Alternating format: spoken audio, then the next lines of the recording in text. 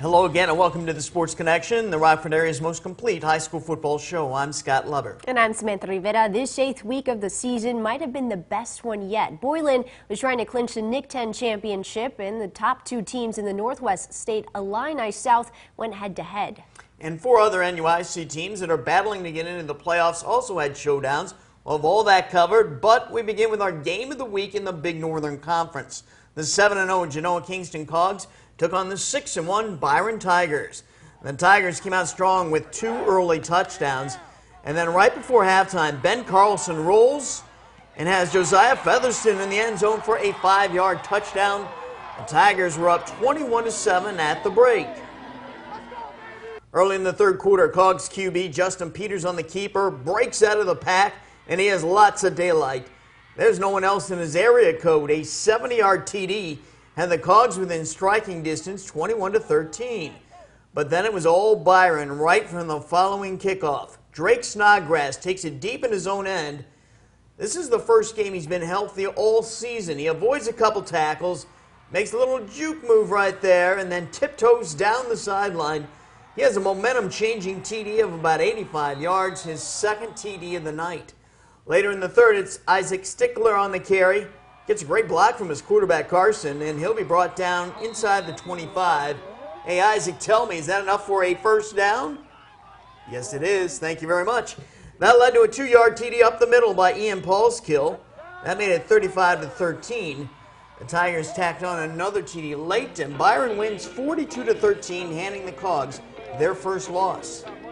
Like to, but how good did that feel tonight to be out here and contribute with a couple of touchdowns? I don't know. It meant the world to me to be back for really basically my full first game, and offense and defense and kick return, it was just, I don't know, I've never felt better. Tell me about the kick return. Did you see some daylight right off the bat? Right off the bat, I saw Tyler and Ian just knocked over a kid, and I got the opportunity to take the kicker one-on-one, and turned out good for me. So, as a team, how big of a momentum boost is a win like this over a quality team as you're only a week away now from the playoffs? I don't know. It means the world to us. It's exactly what we asked for. You know, we've been talking about this. We need to show up and we need to play our best game, and we did exactly that. You know, I couldn't ask for a better game than that. It's unbelievable. We've been talking about it all week. It's a playoff game, and I mean, it's basically like starting the playoff 1-0. It's unbelievable that we could go out there and play as a team and win big. How happy are you for Drake to see him come back and do what he did tonight? Oh, that's amazing. I mean, I love Drake and I missed him, and it's just amazing to have our best running back, so that's great. Well, joining us now in the Sports Connection Hotline is Byron coach Jeff Boyer. And Jeff, you told me earlier this week that you felt things were really coming together for your team, that you guys were having some great practices. This game seemed to be a continuation of that.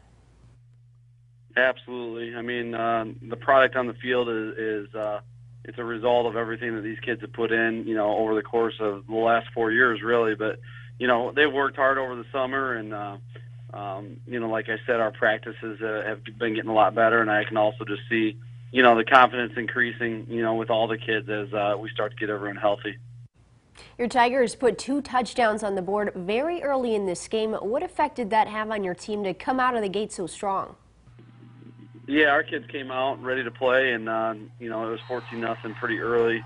That was big for us, and, you know, rather than, you know, playing from behind or playing in a tight game, we were playing with the lead the whole game, and that was really important for us. The Cogs defense had given up only 52 points all season. You guys put up 42 on that bunch. What was working for you on offense? Yeah, I think early on we, you know, a lot of perimeter stuff in those first 2 drives. And we hit a counter for good chunky yardage there.